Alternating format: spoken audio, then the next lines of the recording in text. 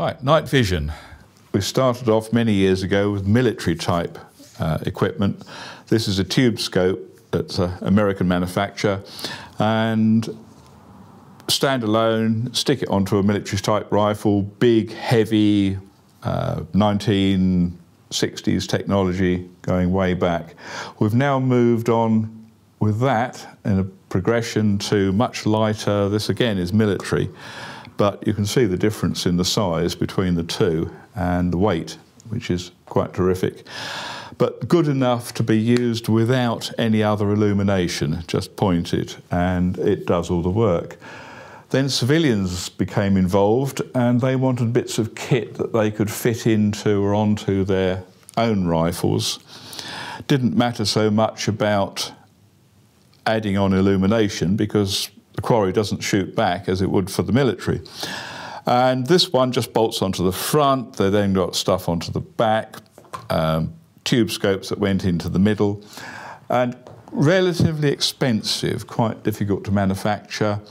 Used for a good number of years, something like 40, 60 years. The technology has been evolving. Recently it's gone into digital, which again, like a camera, very similar technology, but the equipment is getting much smaller and lighter. This is digital, which is showing a picture into what is basically a scope.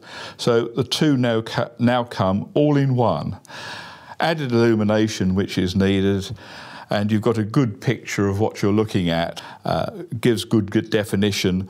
And so from the early digital, just like the tube, it has evolved on, and we're now getting much better equipment. And this, believe it or not, is £400 for this, whereas you're talking of £5,000, £6,000, £7,000 for the old military gear.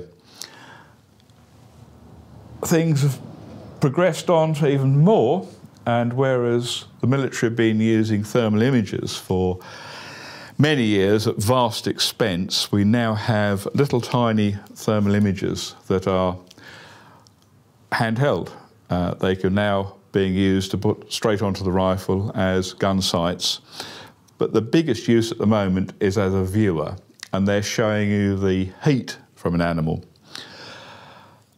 Lightweight, easy to use, self-contained. This one's got an added battery on, which allows 20 hours of use without any further ado, but with an internal battery that lasts several hours. And the view from these is early. We haven't got up to the military specifications yet, but the monetary cost of these is within the reach of many gamekeepers and people who are serious about watching wildlife. And they've opened up a new vision, a completely different view of what's going on. They need no other added illumination, just the heat source from an animal. You can view something through cover. They're not very good if you have a lot of rain where everything's the same heat or everything is very hot, because there's no differential between the heats. So it needs different heats on the different things it's viewing. But out of that, you will see either in a white blob or a black or the outline of anything that's out there. It will look through cover.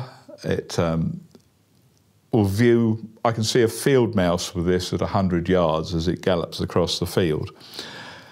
And you're watching all the wildlife out there. If it's anywhere within reasonable distance, you will view what's going on and without disturbing it.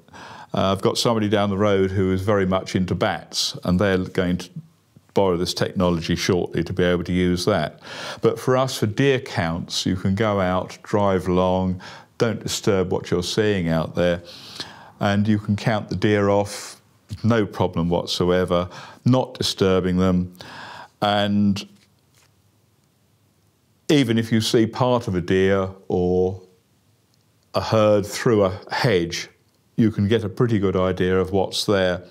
And it's easy to identify the different species of deer just by their attitude.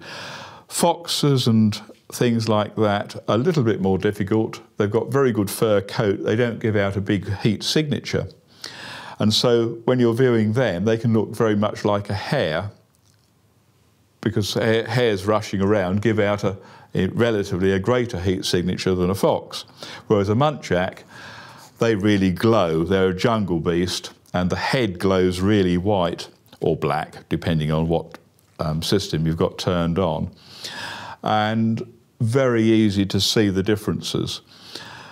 Really good for identifying, picking something up, but we're now moving on to putting this onto the rifle so one is able to not only see what's out there, but to use it as for quarry shooting.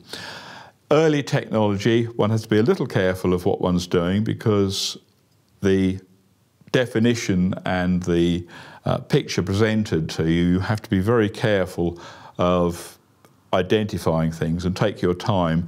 And the more you're out there with one of these bits of kit, the more you realise what's going on and learn about nature. They are wonderful fun to use, and I recommend them if anybody can afford one of these things to go out and get one. If I'm sitting out in a high seat, I really prefer using one of these as a viewer, because obviously if you've got something fixed to a rifle, it's not a very good idea to be lining this up with what you're viewing and swinging it around the countryside. You're talking about a lot of weight, and you're pointing perhaps a potentially loaded gun at something you wish to view, which from a safety point of view is not a good idea at all. So it's better to have separate sight. If you have £400 digital night vision onto your rifle and very expensive £3,000–4,000 worth of viewer, although they are getting a little cheaper now, this can be used so much easier to spot what you're looking at, swing round, view it, call it in, not call it in, whatever you wish to do, and then swap over to the much cheaper technology, which will actually give you better definition before you take the shot, and so is much safer.